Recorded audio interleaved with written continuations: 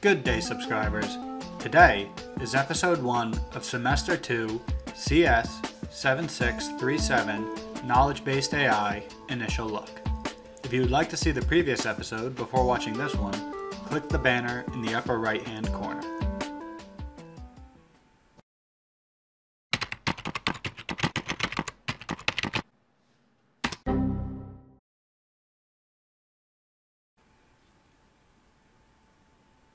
In the last episode, we took an in-depth look at CS6475 Computational Photography.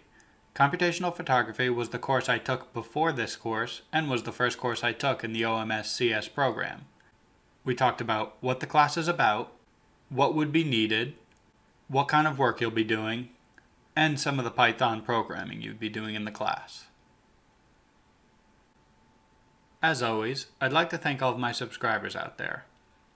This episode's comic is about the only way to truly bring a server back. In this episode, we'll be going through my current course that I'm taking over the summer, CS7637 Knowledge Based AI. This course is the second course I've taken in the OMSCS program and the first summer course I've taken. So what's the class about? Well, the main points of the class are how does AI work, some examples of AI, and AI in modern society.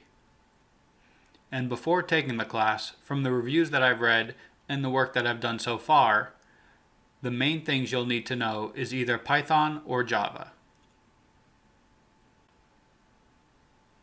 Taking a look at the breakdown of the course, it's made up of 3 assignments, 3 projects, and 3 exams.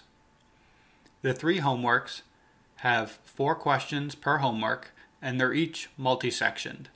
These homeworks don't take an incredibly extensive amount of time, and the best thing about it is you are able to get ahead on the homeworks.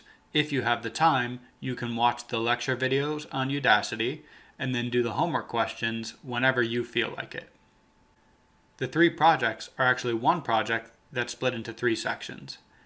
The project is based upon the Raven's progressive matrices, which are a set of matrices to measure intelligence, and the project is to create an AI agent that is able to go through and answer correctly these matrices. I haven't gotten to the first exam yet, so I'll hold off on that for now.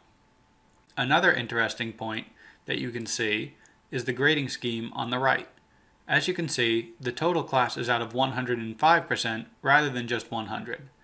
That performance bonus is really what brings up that extra 5%, which makes me feel like it'll be easier to do well in the class. This video was more of just a short look at the course I'm taking.